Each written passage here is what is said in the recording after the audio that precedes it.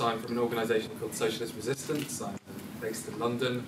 And yeah, first off, thank you to the Socialist Alliance and Resistance for inviting me. I'm still recovering from jet lag, so just bear with me.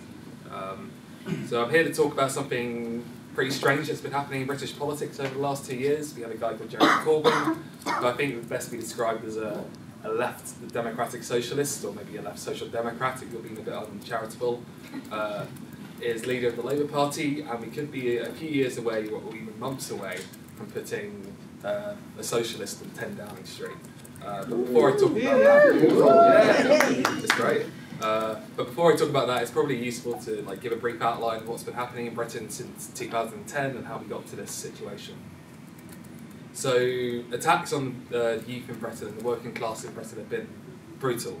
Since the Tory government, the Conservative government, came to power in 2010, young people have borne the brunt of austerity measures that first David Cameron and Theresa May were forcing through. In 2010, tuition fees were tripled to £9,000 a year, or about 15,000 Australian dollars a year, and the educational maintenance allowance, which was a small grant that acted as a lifeline for working class students between the ages of 16 and 18, was scrapped. And then more recently, living grants for university students were also scrapped, meaning that students are forced to borrow even more money to survive during their studies, unless their parents are rich enough to pay for it. That means, so I'm in the middle of a 3-year undergraduate degree, and by the time I leave, I'm going to be in £50,000 of debt, or about 82,000 Australian dollars. So youth centres, libraries, mental health services, careers advice and schools have also faced the Tory acts, and the capacity of workers to resist these cuts has also been tapped, with the 2015 trade union bill putting heavy restrictions on strike action and limiting the potential for solidarity pickets. So we have a scenario where since 2010 life has become a lot shittier, for want of a better word, for many workers in Britain and especially young people. And an interesting fact that Britain is the only EU country, apart from Greece, that has experienced actual wage depression, not just a slower rise in wages since the 2008 financial crash. And so in 2015 we had a general election, and the situation seemed pretty ripe to launch a challenge to the Tory austerity that had been making people's lives a misery for the past 5 years. But the Labour Party, which was still in the control of the right, did what it's been doing since 1997. So instead of putting up an anti-austerity candidate, they put up Ed Miliband, who was sort of an uninspiring centrist. But his father was actually a Marxist, but unfortunately he didn't seem to have inherited his politics. And despite some opinion polls predicting a hung parliament, Labour were resoundingly defeated, and the Conservatives were given a mandate to continue their programme of austerity. So then this led to a leadership election within the Labour Party, which everyone, including myself, sort of expected would just be a formality. This is swearing in of another Blairite candidate, and Labour would continue to lose seats, or maybe in the very best situation, it would be a soft leftist who would, be a bit of a wet. But instead, we got someone, Corbyn, who's been a lifelong socialist and a committed activist, who's remained on the radical fringes of the Labour Party since he became an MP in 1983. To sort of give you an idea of how marginalised he was within the party. Between 1997 and 2010, when Labour were in government, he rebelled against the party line 428 times. Oh, wow! Including stuff like the Iraq War, all the privatisation stuff, so, he's a hard character. But every time, so Corbyn got on the ballot paper in quite a dramatic fashion, so he needed 35 nominations from the members of Parliament, and he got his 35th within 2 minutes of the deadline. And so, we were excited about that, but at the same time, for every year, or every time there's a leadership election, the hard left stands a candidate, but they don't really tend to get more than 5, 6, 7, maybe 8% on a good election. But 2015 was different. People were ready for a change in Corbyn's politics, as well as his own personality, which is sort of characterised by humility and earnestness. I mean, when you've seen videos of him speak, he's a very humble person, very quiet person, very polite person, and he provided a clear alternative to a generation that was tired of plastic politicians who just swept through neoliberal reforms. And so, the leadership election of 2015 was an incredibly inspiring event, to the extent that some of my older comrades who have been through decades of struggle on the left remarked that it was the most exciting political development in Britain in their lifetime. Hundreds of thousands of people, predominantly young people, flocked into the party to vote for Corbyn during the election, with the party's membership going from 130,000 to 500,000 within the space of 3 months. So he spent a year as leader, and then he had to contest another leadership election because the Blairite wing of the party blamed him for the Brexit vote. But he won that again with an increased vote share, which was threw the dirt in the Blairites' face. But during all this time, he was still facing challenges from the Blairite backbench MPs and, of course, the capitalist press, who used every opportunity to smear him. And earlier this year, so sort of around March, April time, the Conservatives had a 25-point lead in the polls because he was seen as not being a strong leader. He was consistently demonised. So Theresa May did what Conservatives always do. They capitalise on things. And she called a general election thinking that she would sweep the board. She came out very strident about it. And she thought it was in the bag, and we thought it was in the bag. I was terrified, and the whole left were terrified. I actually put £5 on Labour falling to 170 seats, which would have been the worst election defeat since 1935. And I've never been happier to lose a £5. So despite it seeming hopeless, Corbyn came out fighting. The manifesto the party put forward, titled "For the Many, Not the Few," including radical ideas such as renationalising the railways, raising the minimum wage to £10 an hour, or 16 Australian dollars 40, repealing anti-trade union legislation, and most importantly, I think, the abolition of tuition fees. And to give an idea of the general message of the campaign, I'm going to read a short extract from one of the official campaign broadcasts that was put out by the Labour Party. Not Momentum, not a left group, this was put out by the Labour Party. So, we demand health, work, home, education and care in time of need, not subject to grand profiteering, but planned, transparent and executed in efficient fashion under democratic control, using our intelligence and imagination. We demand the full fruits of our labour. We demand the right to contribute and recognise the obligation to share. Power concedes nothing without demand. It never did and it never will. We have one short, precious life, and we demand the chance to be all that we can. So that sort of gives you an idea of how... So that gives you an idea of how far left the party had moved under Corbyn, and this was definitely a message that resonated with young people. And you can see that in the early stages of the election, where we saw record numbers of young people registering to vote. We don't have the figures of the exact figures of how many young people registered, but the total number was 2 million people registered to vote between the time the election was called and the cut-off point. And so FUS began the campaign. A lot of it, the key part of it was social media. So Momentum, which is a pro-Corbyn organisation within the Labour Party, produced a series of short videos which they claimed were seen by 1/3 of people in Britain. I mean, take that figure with a bit of salt, but they were very watchable, shareable, hit home with some of the key political messages. And some of the trade unions as well. The National Union of Teachers produced a really clear and good website that highlighted cuts to primary and secondary education that would happen if Theresa May got her way. So you could search for your own school and see how much would be cut exactly. And it's an excellent tool, I think. And the election saw a significant linking of politics and culture for the first time in decades. So rappers and musicians played a role in promoting the Corbyn campaign, in particular with the creation of the Grime for Corbyn initiative.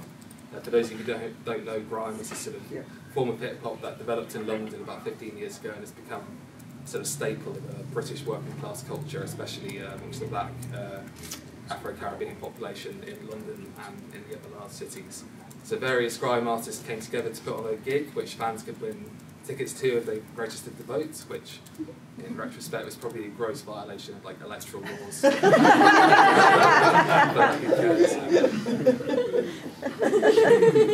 And it seems it's a small thing, but it's likely that these artists coming out played a big part in swinging the vote in the inner city areas where Labour's vote had been ebbing away for the last 25 years or so. And another cultural aspect I should mention is the Corbyn campaign created a football manifesto where Labour pledged to tax large Premier League teams and support community sports and smaller teams and local football, which struck a chord with anyone who knows how expensive ticket prices are in the UK. But despite all of this brilliant work done on social media, it was probably the huge mobilisations of door-to-door activists that played the decisive factor in the election. So Momentum produced an online tool called My Nearest Marginal, which allowed activists who lived in safe Labour seats like myself to find campaigning events in either Tory-held seats that Labour had a chance of winning, or Labour seats that were at risk of going Conservative. And it's estimated that, again, we don't have the figures because it wasn't limited research, but it's tens of thousands of activists got involved in the campaign doing door knocking. And then so in Britain, the most important part of election campaigning is going out on election day itself, and so I did a lot of my campaigning in Battersea, which was a Tory constituency in North London, South London even, and then so on election day hundreds of activists flooded into the constituency to the point where there was no room to move in the campaign HQ, and we were running out of clipboards, and in many other constituencies activists were just turned away by the local party because there was no resources left. They were told to go to a different constituency to campaign. Most of the campaigners were first-timers, young people, who worked from 7 AM to 10 PM when the polls opened and closed. So throughout the short election period, things were turning in our favour. However, despite the massive turnaround in Corbyn's popularity, we cut the Conservative lead from 25 points to about 5 or 6 points in a matter of 6 weeks or so. The Conservative majority was still the most likely outcome. So it was a huge shock when the exit poll was released. We all had a huge party and did permanent damage to our livers. And Labour won seats that were previously considered unwinnable. So one such seat was Canterbury in the southeast of England, which has been Tory since the 1850s. And despite being the very conservative part of England, it has a university, and it was the mobilisation of students in that university and the inspiration of young people that managed to turn that constituency red. So even though the Conservative Party is still in power, their gamble didn't pay off. They were deprived of their majority. So now they're in a coalition with the far-right Protestant sectarian Democratic Unionist Party. So a large part, there's an irony to this, because a large part of the Conservatives' election campaign was criticising Corbyn's links with Sinn Féin and criticising links with extremists in Northern Ireland, or the north of Ireland. But now they're in the DUP, so there you go. And Theresa May was dealt a deadly blow, and even though she remains Prime Minister, she's a damaged figure, and there's pretty much no chance of her staying on long enough to contest the next election. But ultimately, it was the youth vote that scored Corbyn this victory. Not only did young people vote overwhelmingly for Labour, 65% of those 18 and 24 voted for the party, but young people voted in the highest numbers in 25 years, with around 60% of those aged between 18 and 24 turning out in this election, compared with 44% in the 2015 election. And this left many, in the aftermath, this left many sort of political pundits scratching their heads, because the received wisdom is that young people don't care about politics, we're not engaged, we don't vote. So a couple of days after the election, I was listening to this BBC radio programme that had some analysts talking about the youth turnout and why it was unusually high. The two reasons they could come up with were, one, young people were bribed to vote Labour with the promise of the abolition of tuition fees. And two, this is my favourite one, it was cool to vote Labour, and people were doing it because it was a fad. But I would like to put forward a sort of alternative theory about why the youth turned out for Labour. As I mentioned earlier, we're on the receiving end of attacks from the government in terms of wages, tuition fees and rights at work. Two major war historic events we grew up watching on television were the Iraq War and the disastrous consequences of the invasion, and the 2008 financial crash. So it really should not come as a surprise that when a politician comes along who's willing to stand up for the rights of the working class and opposes imperialist intervention and unrestricted free market capitalism, that young people will become energised around politics. And when we feel there is no option for us, we become disengaged, which is why youth turnout dropped so dramatically during the years of Blair, Brown and Miliband. So yeah, and what's been particularly inspiring is how this mobilisation has not slowed down since the election. So a lot of you may have heard about the Grenfell Tower disaster in London. For those of you who don't know, Grenfell was a tower block in London that housed about 600 residents. It was a 24-storey and it caught fire because of poor maintenance by the local Conservative council, and the official death toll of the fire stands at about 80, although it's probably going to rise to above 100 when the official inquiry is released. And after this, there was huge mobilisations, spontaneous mobilisations. People invaded the local council building. And what was notable about it is how the demonstrators recognised that social class was a key part of why these people had died. People had died because the Conservative Council didn't care about working class people. And I think this is, this re-articulation of class amongst young people is definitely a result of the Corbyn campaign and the message it had, with the slogan "for the many, not the few." It's a bit like Bernie Sanders, for the billions, not the billionaires. So, in conclusion, despite all this being very exciting, it's important to keep some perspective. Labour didn't win the election, and Corbyn still faces challenges from the right wing of his party and the press. Furthermore, electing a Corbyn government won't make everything great immediately. He'll face attacks from the banks, the press, the state, and all the other institutions of the ruling class. And this is why it's always important not to just focus solely on the Labour Party, but also to build militant mass movements and trade unions that can struggle outside the parliamentary realm. It is also important to mention, and I'll speak a bit more about this tomorrow in my session, that the political content of the Corbyn leadership hasn't always been great, especially on the issue of free movement and migrant workers' rights. But despite this, for the first time in my life, I'm pretty cautiously optimistic about the future of British politics.